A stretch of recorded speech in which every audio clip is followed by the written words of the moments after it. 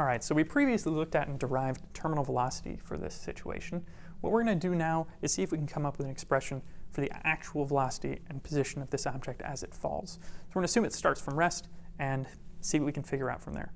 First thing we're going to do is set up Newton's laws, Newton's second law, looking at the forces in here and setting that equal to ma.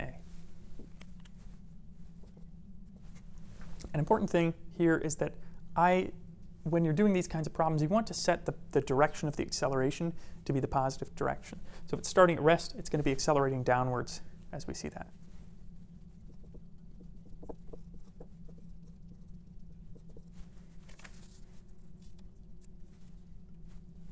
All right, so here's our expression for the net force, the gravity force minus the magnetic force that we've seen a couple times now. This is going to be equal to ma.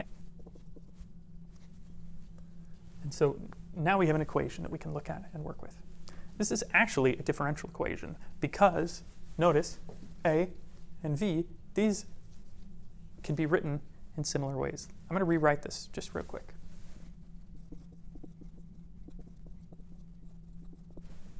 Hopefully that makes it a little more clear. So we can see here that the left-hand side depends on V and the right-hand side depends on the derivative of V.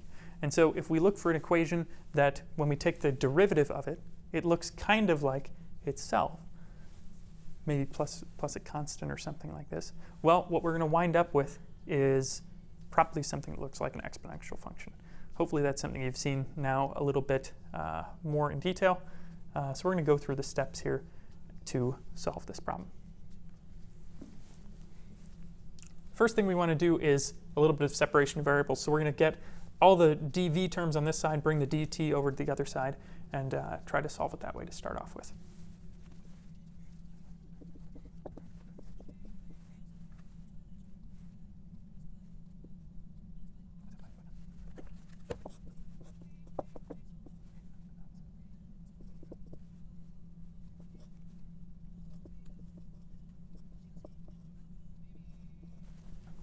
All right, so now I've appropriately separated my variables. I've got everything that depends on time on the left, which nothing in here directly looks like it does. And then on the right, I've got everything that depends on the velocity, and it looks like this. Now, I'm going to use some identities here to help us in this case.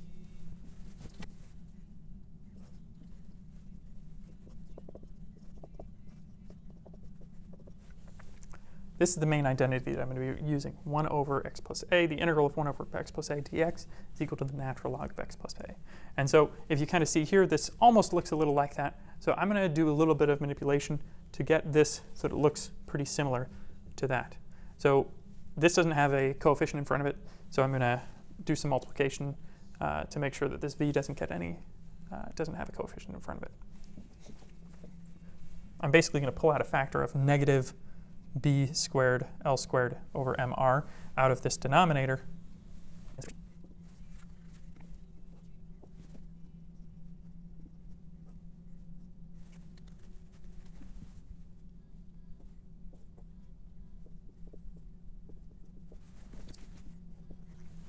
So I've rewritten it here, pulled this out. So now this looks something like x, which I'm using v here, minus a constant, which is the same as plus a negative constant. So we've got something that looks a lot more like this.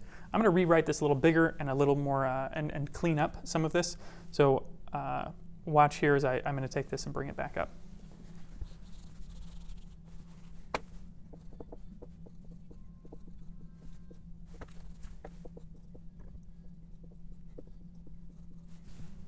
All right, here we go. Hopefully you can see where we got to this. I just took this out of the denominator, flipped it over so that it's multiplied out in front. What I'm actually going to do here as well is I'm going to bring this over to the other side just because it's a constant and we can put it wherever we want.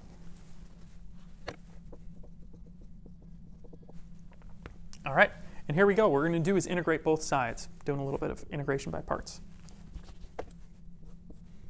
Since these are all constants, I can just do it this way. I'm integrating from 0 to v because we started at rest as this object was falling, and we're going from 0 to t up to some later time. So let's go ahead and evaluate both sides. All right, so the left-hand side just becomes this because it would be t minus 0, is what we'd evaluate there for that integral.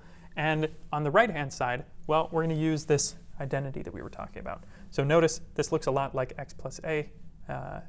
And so what we can say is that this actually just evaluates to be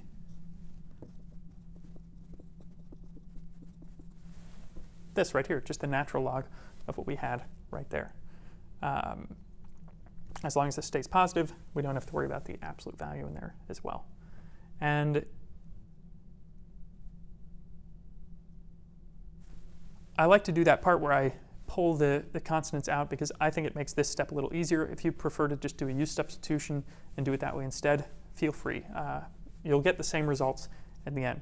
So now what we're going to do is go ahead and substitute into this natural log right now. So we got to do plug in v for v and plug in 0 for v and subtract the two.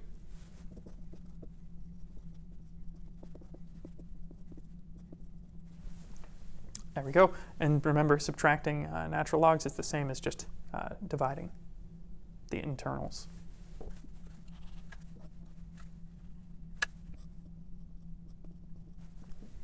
All right, there we go. So now we've got this is equal to minus b squared L squared over mr times t.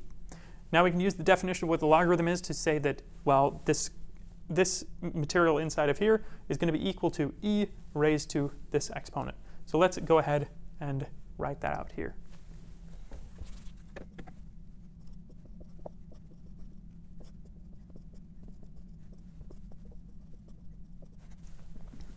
All right, so here's our equation so far, rewritten. What we're going to try and do now is solve for v. What I'm going to do, though, before we get there is actually, we're seeing the same constant show up in a lot of places. This mr over b squared L squared. Mr over b squared L squared. These ones have g's in them, but this one does not. So we're going to go ahead and just make a constant that is mr over b squared L squared. And I'm going to call that tau.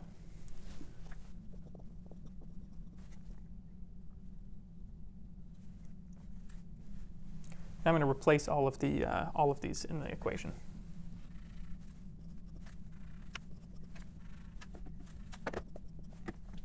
All right, so our equation gets a little bit simpler here. Now what I'm going to do is solve for v. Multiply both sides by minus g tau.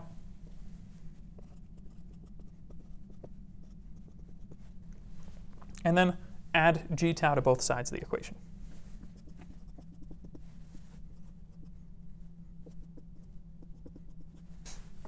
And we get this equation right here, that the velocity as a function of time is equal to g times tau to the quantity 1 minus e to the negative t over tau.